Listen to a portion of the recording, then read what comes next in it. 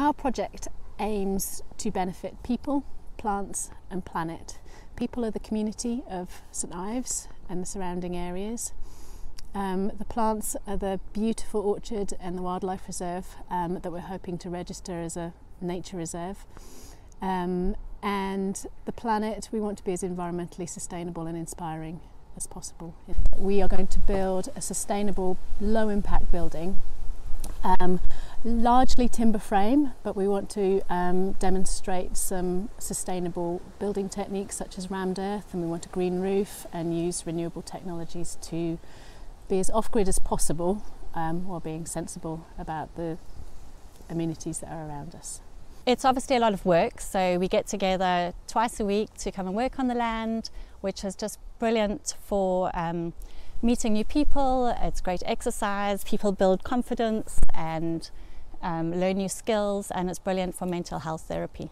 All the hard work that's been carried out over the last few years is entirely voluntary, and we wanted to find a way of becoming more financially sustainable and environmentally sustainable, so we can continue doing the good work that we do for our community.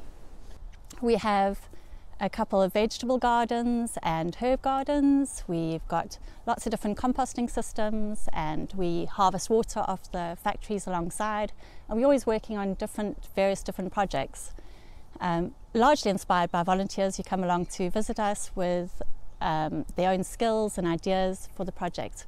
This project wouldn't happen without town deal funding, certainly not to the level of quality that we want to provide. So the building, we could do a simple building, but we really want to inspire and demonstrate building technologies that are good for the planet, and we want it to be a nice size so that we can accommodate community groups to come together to learn, and the Town Deal Fund enables us to think a little bit more ambitiously